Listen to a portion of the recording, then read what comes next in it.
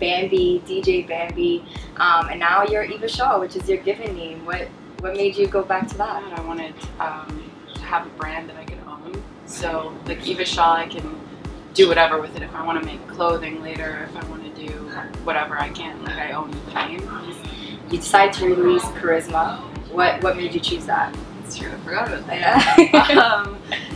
Actually, I think it wasn't like, okay, this is going to be my first track for any reason. It was really just, I sent it to Calvin Harris and he was like, I really like it. So I was like, okay, cool. And then the next day he's like, no, I really like it. So I'm like, all right.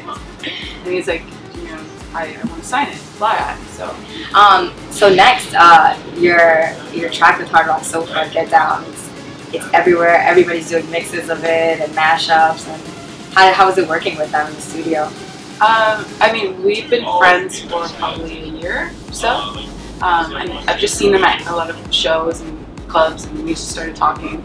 And actually, they liked that I liked really hard music, and then they heard Charisma, and they were like, "It sounds cool. Like, let's do something together." So they were in New York, and I'm here a lot as well. So we just went in the studio, and like it just clicked really easily because we have, I don't know, I feel like we're different, but we also have like sort of similar style in a way.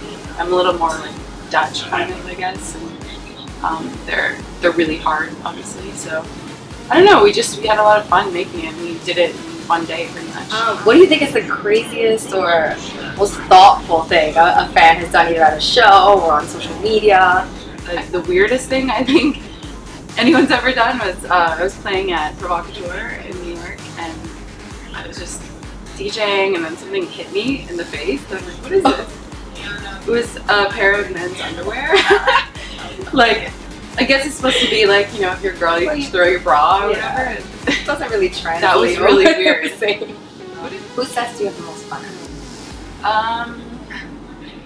Usually people that I'm friends with. So, I mean, I've had a lot of fun at Tiesto shows or Data Life or Diplo. Are always crazy, like the weirdest things happening. You're super, super active on social media. I mean, I think your Instagram followers have, I think, quadrupled in the past couple weeks even. And you've gone from receiving, you know, 10 comments here and there, and now you're in like the hundreds.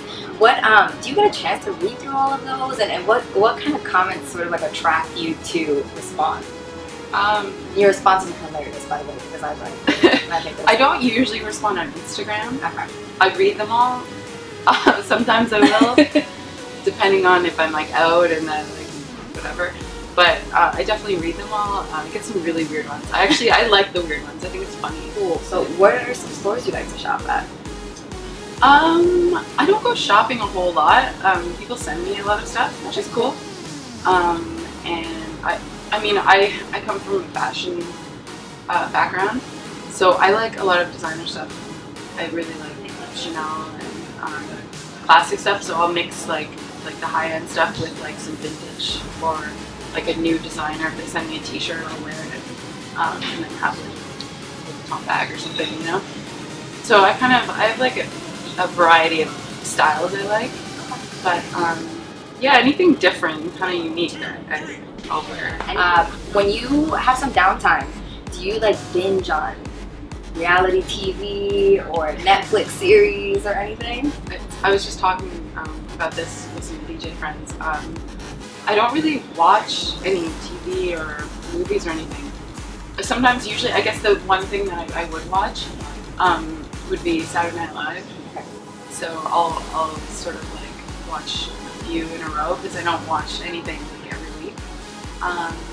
Yeah, I'm usually working on music, so that's Saturday Night Live is the one thing that I watch a lot, and then sometimes movies. Who's been your favorite guest so far? There's been a lot of good ones. I mean, it was cool seeing Drake on there because, you know, he's from Toronto. I love Drake. I'm a big fan. Oh my God, so many. Justin Timberlake is unbelievable. Phenomenal. Jimmy Fallon, they're amazing. Yeah. Anything you kind of want your fans to know, just about you in general, or about what to look forward to this year?